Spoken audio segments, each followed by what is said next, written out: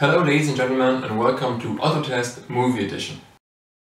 I just watched Birdman because it got some nominations and Edward Norton plays in it. And yeah, it's really something, a movie that wants to be different and achieves it. I wouldn't say I enjoyed it very much because it made me feel nervous at sometimes, but that can be a good thing, right? So let's get to the rating.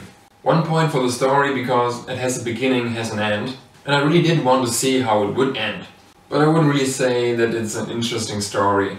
2 plus 1 extra point for acting because Edward Norton is just awesome and I personally also like Naomi Watts. So everyone did a really good job there.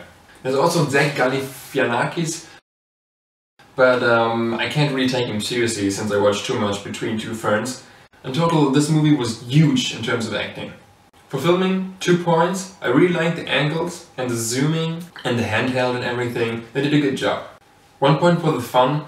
I mean, I don't really know how actors are in real life, but if they are as crazy as in this movie, then I definitely want to meet one day. I don't normally say if something gets 0 point in some area, but this movie really deserves 0 points in sounds. There's this constant drums orchestra thing in the background and I think it's really annoying. I know they're trying to do something new, but it was annoying.